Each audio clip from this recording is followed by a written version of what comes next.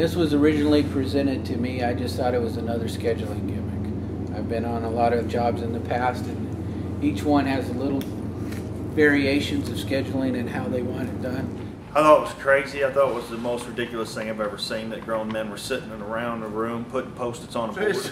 I didn't think much of it, but you know, after doing something for 32 years one way, it's just it's hard to change. But When it was first presented about bringing the people in, that, you know, my reaction was, foremans and the general foremans belong in the field, not in here.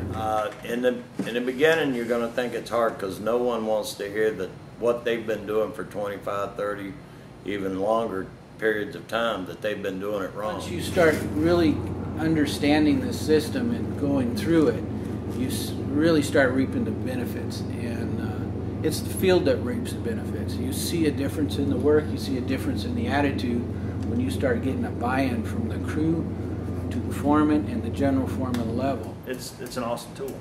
I like it. Get started immediately. Get it where the rubber meets the road, and get action. The end result, everyone's going to come up with a very good plan that's going to be safe, cost-effective, and productive. it ought to be on every job, for real.